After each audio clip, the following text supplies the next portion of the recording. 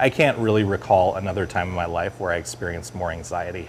As the managing partner of Bottle and Barlow, John Modrow and his employees have endured quite a year. And if there was one word that I would sum it all, that could sum up every single day of a restaurateur's life during this period, it's uncertainty. John's also the vice president of the California Restaurant Association's Sacramento chapter. I asked if he saw any sort of certainty for restaurants ahead. In some fashions it is, because we know a date. We know June 15th that something's going to happen.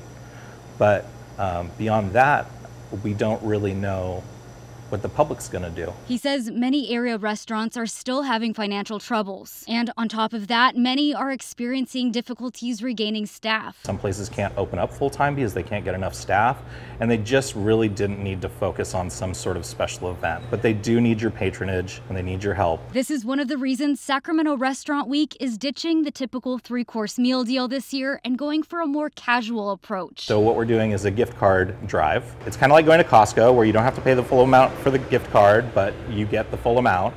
But the difference is that we have some really amazing sponsors that have come in and paid the remaining amount, so the restaurants get the full amount. It's an opportunity for patrons to come out and support their local businesses. Sacramento Restaurant Week is an invitation by us to let you know that it's time to come back.